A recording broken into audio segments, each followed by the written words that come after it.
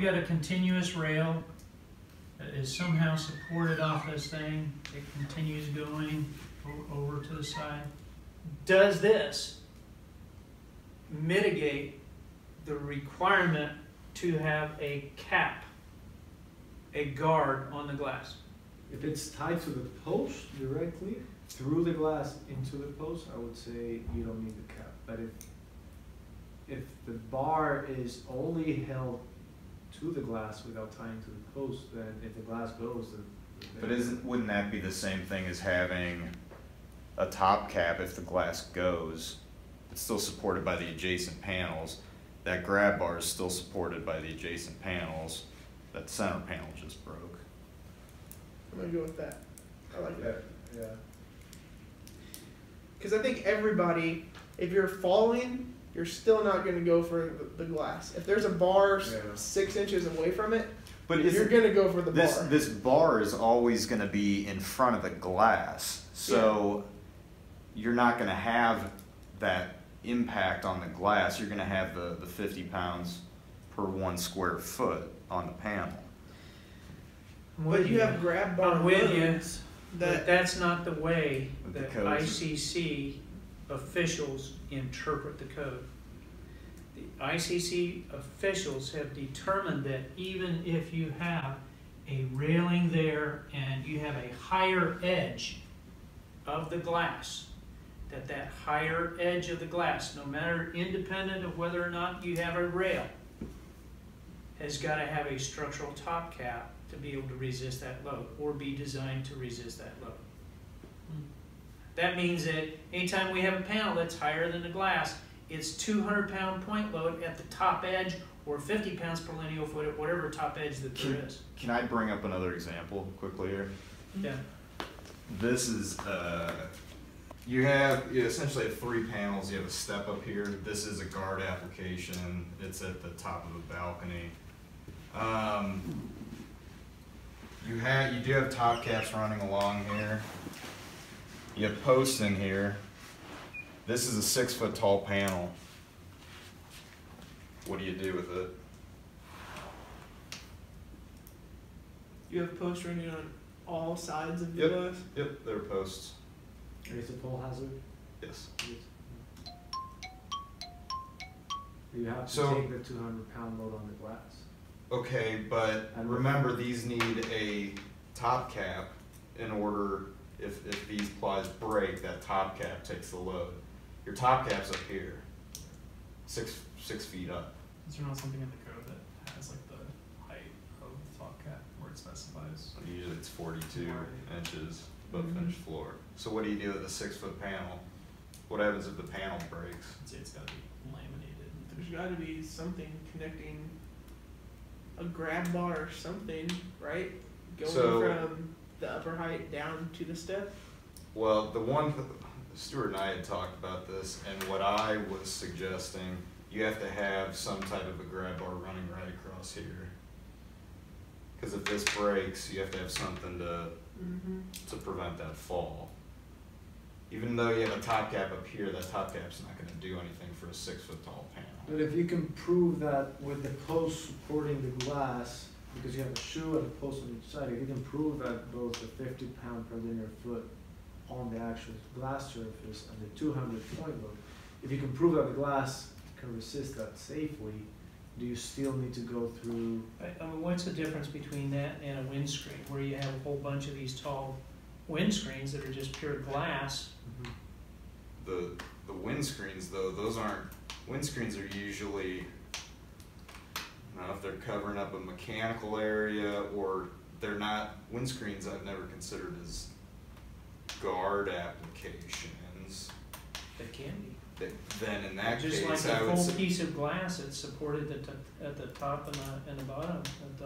So are we saying? but in that case, well, I think what Stuart's getting at is, if there's a glass application like this, if anybody can walk next to it, even if it's around the perimeter of a roof and there is a parapet, you know, and it's on top of the parapet, somebody walking laps around the roof or whatnot, for whatever reason, they could still trip and fall and go right into the on wind screens though, and again, this gets back to approval of the building official.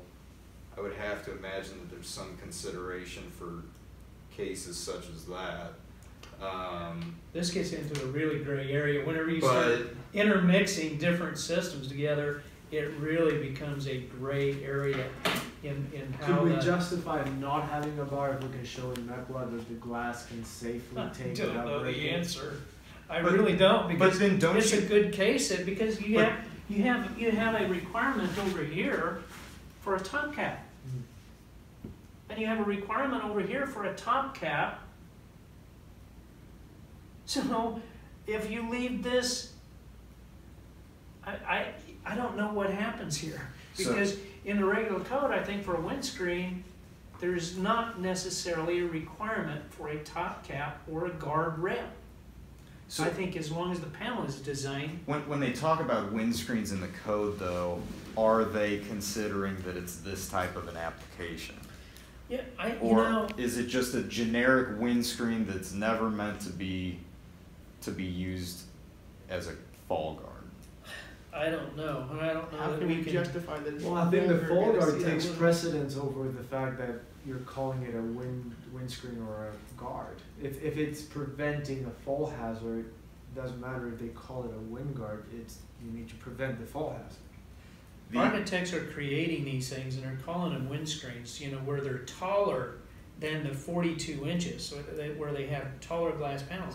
They become very difficult to utilize them unless you get real thick glass, because the wind becomes the issue and the overriding safety factor that that you need to protect against. Javier, the one thing you said about, okay, what if we prove the glass can withstand the load, then why wouldn't you say for the lower levels with the top cap, you don't need the top cap because we can prove that the glass can support the load?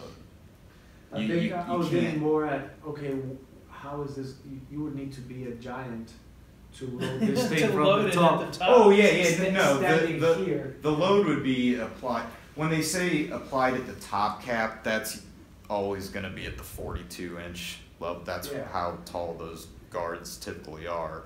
So in a case like this, your load, if I'm applying an impact load, it would be at 42 inches above the finished floor. But I think we need a cap because it's typically a 42 inches, and that's typically where you know. Oh, right. What I was telling Stuart is that I thought that we need. Clearly, you can't have a cap running across a 6-foot panel. You're going to need to have some type of a grab bar that runs across that section. What kind of here's the thing that may. It's a balcony. It's just a step up thing. Here's so there the could be stairs going up to the step. So here's the thing that may determine all this is the definition of balustrade. So for a glass balustrade, you have different criteria than for just your typical guard, because anything can serve as a guard. Any material that prevents a person from falling to another story is a guard. And so we get into guard type applications where we just have full insulated glass panels that are preventing somebody from, or even laminated glass panels in a storefront system that prevent somebody from falling down. So it may be in the definition of balustrade. I don't know. I'm going to have to look more into that. This is an odd one. I don't know what the answer is on that. I would take the case of being conservative. Yeah, I'm curious because I explained this was for a brand new client that was recommended to us, and I explained all this to them, and they were initially looking for some prelim engineering. I'm like, you guys should probably get this worked out on what's required for this area, and then come back to us if you need engineering on it. But they understood. They actually just sent us more work, which is good. Good discussion.